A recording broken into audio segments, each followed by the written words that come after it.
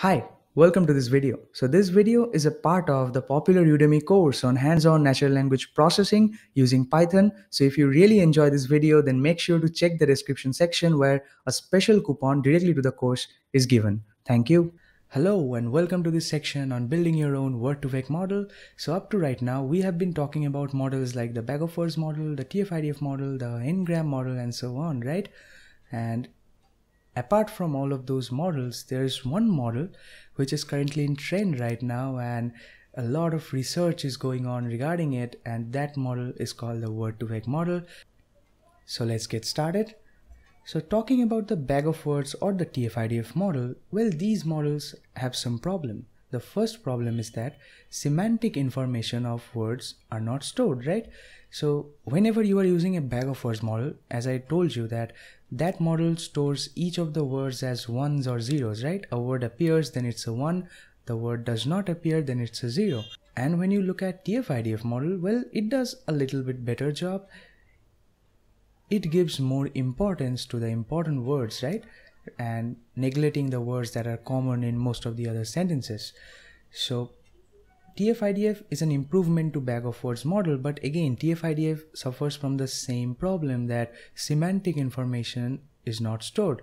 So, when you are working with bag of words or TFIDF model, you only care about the words individually, right? Whether a particular word appears or whether the particular word does not appear, but you really don't care about that, which words appear together, or what is the probability that if some words appear, then another word has to appear or something like that.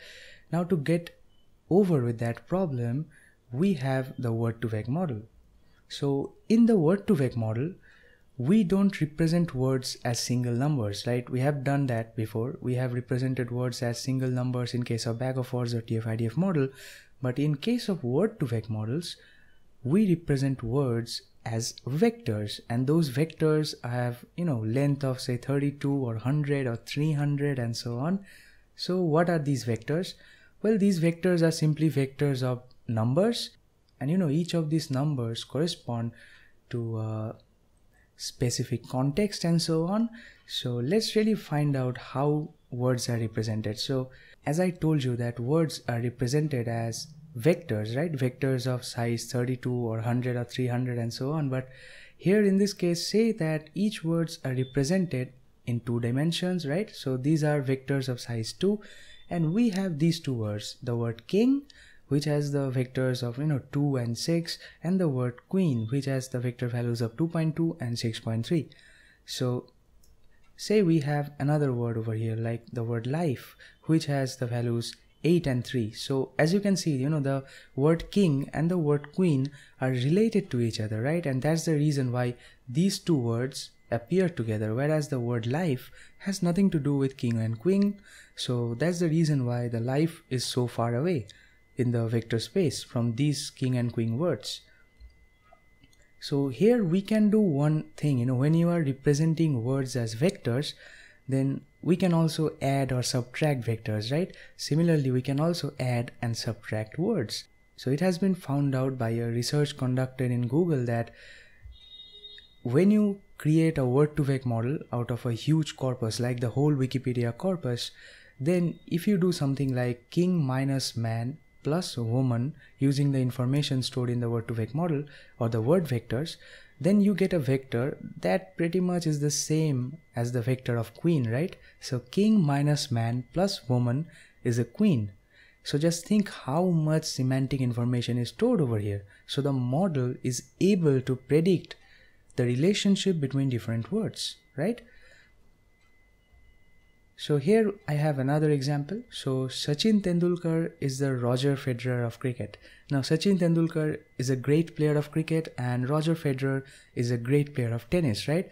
And here I've just written here something like, one player is the other player of his own game or something like that. So Sachin Tendulkar is the Roger Federer of cricket. So if I write here Roger Federer minus tennis plus cricket, then you should get Sachin Tendulkar, right? So this is pretty much the kind of information that I'm talking about, and just think how much semantic information it has stored over here, right? So let's find out how do we really build such models. We have been talking about how much semantic information is preserved, the vectors of length 32 and so on, but how do we really create such models? Well, the first thing that we have to do to create these Word2Vec models is that we need a huge amount of data. To create TFIDF or bag of words model, we really didn't require that much of data. We can create a TFIDF or bag of words model using, even 3 sentences, but we really can't do it using for Word2Vec models. To create an efficient Word2Vec model, we need a hell lot of data, just say the whole Wikipedia corpus. So every single article written in English Wikipedia, we need all of that to train our Word2Vec model. So first, scrape through a huge dataset like the whole Wikipedia. That's step 1, and that's not what we are going to do for this example. So next is create a matrix with all the unique words in the dataset, and the matrix represents the occurrence relation between the words, right? So we have the data, say we have the data, and then we have to create a matrix with all the unique words in the dataset. So say this is our data set. We have again those 3 sentences from before, right? It's going to rain today. Today I'm not going outside. I'm going to watch the season premiere.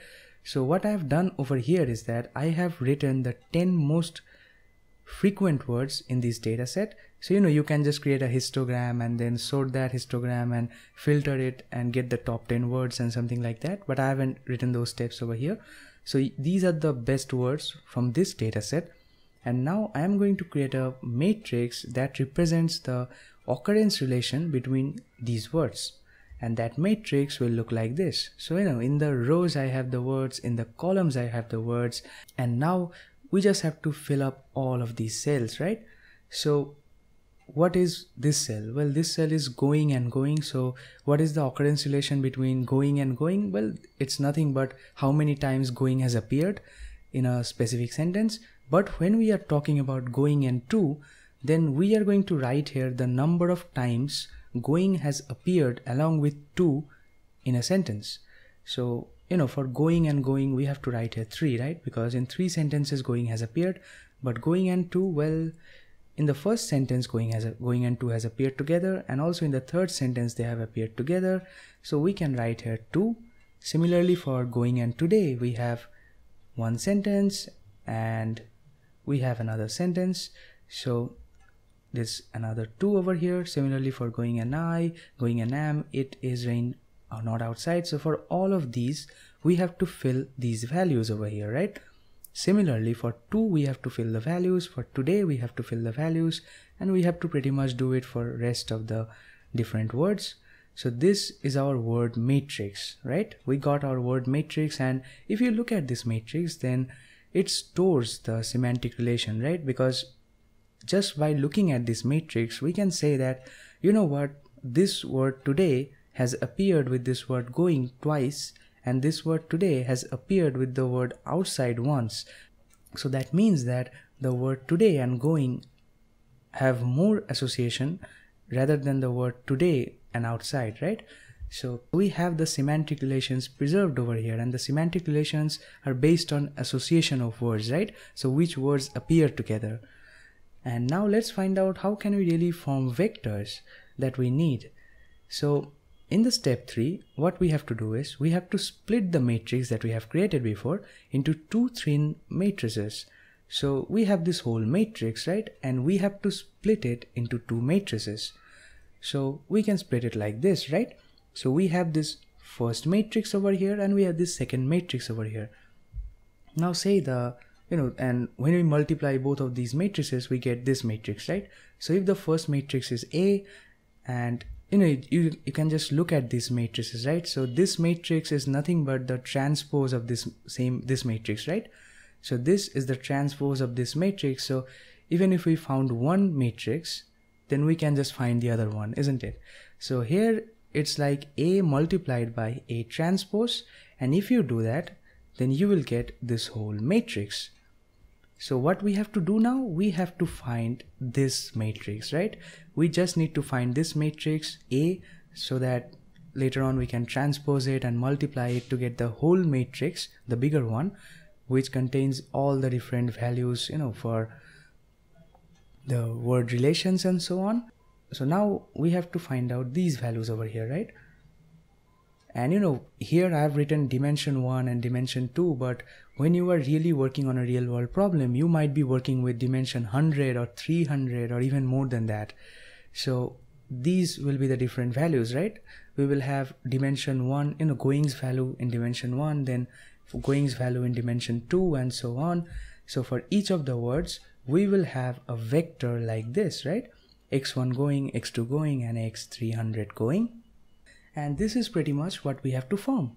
So when we have these vectors, right, from here, if we have the vectors for all of the different words, then we have pretty much figured out and we have created our own Word2Vec model.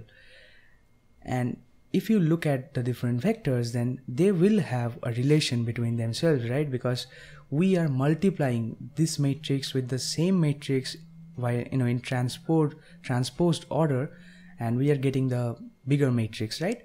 So that's the reason why they also have semantic information stored even in this form. So this is our word vector. We have to find the word vector for all the different words and we will get our Word2Vec model. So if you really want to know more about Word2Vec, then I would suggest you to read this paper, efficient estimation of word representations in vector space. This is the original paper of Word2Vec from Google. And you will get to learn a lot more than what I have said over here. So have a look at this paper, read it if you want, and in the next video we are going to start training our own Word2Vec models and so on. That's it, and I will see you in the next one.